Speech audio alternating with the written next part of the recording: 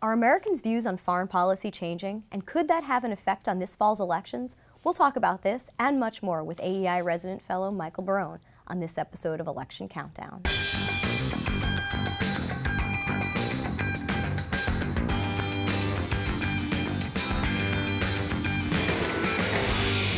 Since the ISIS beheadings, the polls have been showing that Americans are now more hawkish on foreign policy than they have been in recent years. On top of that, President Obama's ratings on handling foreign policy have fallen as well. The latest CBS New York Times poll finds that just 34% approve of Obama's handling of foreign policy, while 58% disapprove. With us this week to talk about this and to give us his election preview is AEI resident fellow Michael Barone. Michael is a senior political analyst for the Washington Examiner, and he is the co-author of the Almanac of American Politics. Michael, thanks for being here. Nice to be with you. Since we're here to talk about this opinion shift on foreign policy, let's talk about a few states on which foreign policy could make a difference. Iowa, Wisconsin, and Minnesota. The Democratic voters in these states tend to be more dovish than in other states. Do you think it's possible that in these places Democratic turnout could be down because foreign policy is going to continue to be a hot topic? When you look at the upper Midwest, when you look at Iowa, Wisconsin, Minnesota, the Dakotas, those are states which have heavily Germanic American. It's been the most pacifist, isolationist, dovish part of the country for many years. And I think that was an advantage for President Obama in those three states, Iowa, Wisconsin, Minnesota, all of which he carried with between 51 and 54% in the last election. I think there's a danger for Democrats that some of their people will be demoralized now that the president has ordered airstrikes in Iraq and Syria. We have troops, we're assured that we don't have troops with boots on the ground, but it looks like some kind of shoe wear seems to be fairly close. So you've got some serious races there that may be affected by this. And, you know, turnout is important in off-year elections. Tends most off years to benefit Republicans. Their base voters are a little more likely than Democratic base voters to vote. And we've seen in surveys throughout this cycle that Republicans seem to be more motivated to vote than Democrats, so far as we can determine from surveys. Let's turn back to President Obama for a second, because his ratings on foreign policy have been pretty abysmal these days. Do you think that we've seen the lowest point they're going to get to, and is it possible that he could turn those numbers around before November? I think that those numbers are subject to change. Go back to President Obama's first term. He did better in ratings on foreign policy than he did on issues generally. When voters were unhappy with the stimulus package or with the Patient Protection and Affordable Care Act, Obamacare as it's often called, his foreign policy ratings were doing well. They've done worse in the second term, and I think part of that is that you see the world in disarray. Russia in Ukraine, perhaps threatening the Baltic states. Iraq, the Islamic State, the Syrian, more than 100,000 people dying in Syria. There's a sense that the world's in turmoil, and while voters basically came out positively for the steps President Obama was taking, they're coming out negatively on the results. So could his ratings on foreign policy go down further? Yes, depending on results. Could they also go up? Yes, depending on results. People are going to be looking at the bottom line and not just on whether he followed their advice. So President Obama's ratings may not be looking good right now, but neither are the ratings of Senate Democrats. There are 7 seats held by Democrats in the states that went for Mitt Romney in 2012. 3 of those states look like they'll definitely be Republican pickups: South Dakota, West Virginia, and Montana. In the other 4 states, the Democratic incumbents are all currently polling around 45%: Arkansas, Louisiana, Alaska, North Carolina. So, Michael, what's your prediction? What are these seats? Which of these seats is most likely to be picked up by the GOP? Well, you mentioned first the South Dakota, West Virginia, Montana Democratic seats. Those are open seats. The incumbents are retiring. That Montana seat, by the way, has never been won by a Republican since popular election of senators came in 100 years ago. Really? That's right. The West Virginia seat has not gone Republican since the 1950s and so forth. So those are 2 seats that seem sure to topple. When you're looking at the other 4 states that Mitt Romney carried where Democratic incumbents are running for re-election, Alaska, Arkansas, and Louisiana, and North Carolina. North Carolina, the Democratic incumbent Kay Hagan seems to be doing a little better than her Republican opponent, Speaker of the House Tom Tillis, in North Carolina. That was the closest of these 7 states. It was a 50-48 Romney carry. And it's the only one where the Obama campaign machine did their intensive voter identification and turnout drives. Yeah. The other seats will be a kind of an interesting test because of the relationship between polling and election day results. Because in the past, we had a rule in the polling business: if an incumbent candidate wasn't getting 50% of the votes, they'd probably lose because, you know, nearly 100% of the voters knew them, most of them weren't voting for them, they'd be open to the incumbent. We found in recent years that incumbents polling between 45 and 50% were often winning general elections. In Alaska, Arkansas, and Louisiana, they're polling 45% and under, 41, 42% averages in some of the recent polls in those states. So it'll be interesting to see whether Mark Begich can get 6-8 points higher than he's polling now as an incumbent in Alaska. Whether Mark Pryor, who's been trailing Tom Cotton, Republican freshman congressman in Arkansas, can rise from his current level around under 45% to get to 50%. And whether Mary Landrieu in Louisiana, who's won 3 elections with no more than 52% of the vote. They've all been squeakers. Yeah, can get higher than that. That will be an additional perhaps contest that we'll have in December, because Louisiana has a law that says that in the November election, it's between candidates of all parties. You can have multiple candidates, multiple Republicans, multiple Democrats. If one candidate gets 50%, she or he is elected. If not, the top 2, regardless of party, go there. The general expectation is we'll see a Democratic incumbent, Mary Landrieu, probably facing Republican Congressman Bill Cassidy. Bill Cassidy has been leading her in recent polls on the runoff, and I would say that I think currently the odds favor the Republican challengers in Alaska, Arkansas, and Louisiana. And if Republicans win those seats, and the 3 that we mentioned as basically gimmies, South Dakota, West Virginia, and Montana, and if they lose no seats, they will have a majority in the Senate. So you think that's still a good bet? Because a lot of prognosticators have throughout this campaign said that, oh yeah, GOP-controlled Senate looks like it might be a good bet, but they've kind of been pulling back on that recently. So you'd still say Republicans have a good chance? Well, you've got a variety of prognosticators that have been looking at each poll as they came in the week of September 15th. The polls that came in early in the week looked kind of good for the Democrats. The polls that came in late in the week looked better for the Republicans.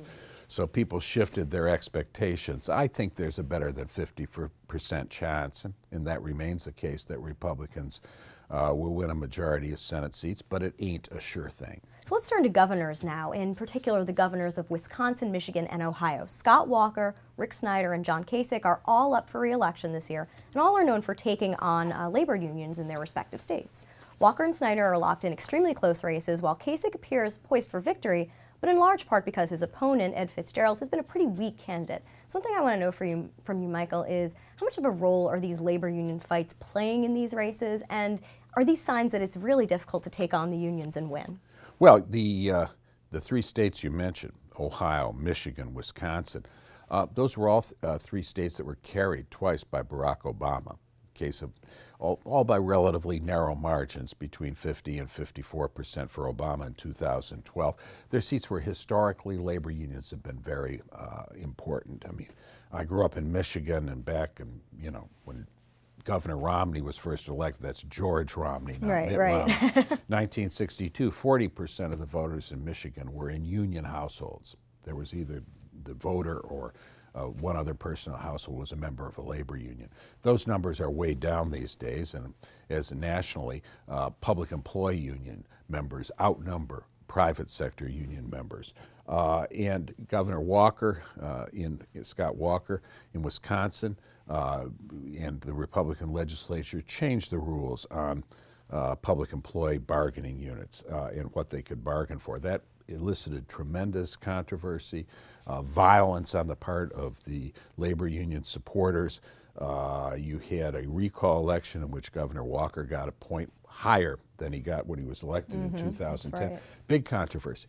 In Michigan, Governor Rick Snyder signed a right-to-work law. And as in Wisconsin, we've seen that public employee union membership has gone down when you no longer automatically have the state deducting money that came from the taxpayers and sending it directly to the public employee unions who are bargaining for more money from the taxpayers. That went down, but the public employee unions are fighting back. Both of those races look like close races. Ohio, that is one of the key states in just about any presidential election. It's down to 18 electoral votes, excuse me, these days, but it's still an important state. John Kasich took on the unions. The Republican legislature passed legislation that the public employee unions didn't like. They succeeded in overturning that legislation in referendum. The legislature put some other measures in there. But the Democratic candidate, Ed Fitzgerald, has seemingly disqualified himself. He's the county executive of Cuyahoga County, the county that includes Cleveland, largest population county in the state. He was found recently by police around 4 a.m. in a parked car with a woman, not his wife. And it turned out in the investigation of this that he hasn't had a driver's license for something like 10 years. Yeah, that's not good. It's not going to work out well. That's not a fact situation that's very helpful to the Fitzgerald campaign. So it looks like that John Kasich is well ahead in that race and will be reelected governor of Ohio. I got to ask you another question about Kasich because, of course, it's never too early to start thinking about 2016. Kasich has been discussed as a potential presidential nominee for the GOP. Now, if he wins re-election, is it a good bet that we're going to be hearing more and more about him? I think we may hear more about John Kasich. People have talked about Scott Walker in Wisconsin as a possible candidate for president. Chris Christie in New Jersey, former Governor Jeb Bush of Florida, Governor Rick Perry of Texas. If Kasich wins by a large margin, with some help from his opponent kind of disqualifying himself, in what everybody agrees is a critical state in presidential races, I think that makes him a serious candidate. In addition, he was a member of the House of Representatives for 18 years. As such, he played, at least cast votes on foreign policy issues and can be presumed to have some familiarity with them. And he was a chairman of the House Budget Committee for 6 years after the Republicans won a majority in the House in 1994. So he's had federal as well as state experience. He's from a working class background in the industrial suburbs of Pittsburgh. They're not going to say that he grew up on the fairway of a country club like Mitt Romney. No. And so, I think John Kasich, who's turned 60 in 2012, could be a potential presidential candidate. Okay, let's turn back to 2014 right now, because I want to talk about a couple polls that we've seen recently that have been kind of surprising, both in the Senate race in Illinois. This is a race between Dick Durbin, a Democratic nominee, second highest ranking Democrat in the Senate, and his opponent Jim Oberweis. There was a poll recently that showed Durbin up 7 points, and the Chicago Tribune had another poll out this week that showed a 23-point gap. So what's going on there? Is Durbin going to be cruising to an easy victory? Is it not going to be so easy? Well, in a lot of states you have a difficult question for pollsters. How many cell phones users do you poll separately? Some Republicans have said in Illinois the key issue is how many dead people you poll correctly. That's partisan comment, obviously. But it's Illinois has, it's a state that has gone heavily Democratic for President Obama, who's from Illinois, born in Hawaii, by the way. And in the last two presidential elections, it has been more Democratic than not. But the current Democratic governor, Pat Quinn, won by only 1 point in 2010. Most of the polling has showed the Republican nominee, Bronner, is ahead. Bruce Rauner, excuse me, who is a self-made multimillionaire. And the Chicago Tribune poll that showed Durbin way up, and that showed Pat Quinn leading Rauner by double digits when all the other polling showed Rauner leading, I think has to be regarded as a dubious outlier. I mean, polling theory tells us that 1 out of every 20 polls is wrong, and that poll is a very good candidate for being one of those 20 polls that are wrong.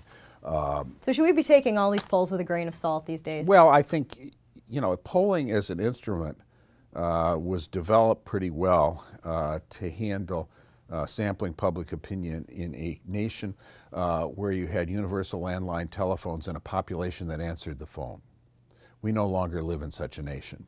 So polling, the pollsters face some serious technical difficulties in trying to get representative samples. You've got completion rates going, that is to say, the number of people who complete the poll as a percentage of those that are called, whose numbers are called, going down to something like 9%, I think the Pew Research Center found in 2012. So the question arises, is that a representative sample? And polling theorists will tell you that one thing polls can't tell you is what people who won't be polled think, because you never get them to answer questions by definition. So I think you know, the polling is not an exact science. It's, if the election were held today, when the election isn't held today, opinions can change, and I think you should think of it as sort of, you know, kind of a wave of steam with some width going wafting out into the universe, rather than a single one-dimensional line that tells you exactly where people are today. Polling is steam. I think we're just going to have to leave it on that today. Michael, thank you so much for being here. Thank you. And thank you for watching. If you want us to cover an issue on your state's elections, let us know in the comments. Then please subscribe for all the videos in this series. We'll see you next week.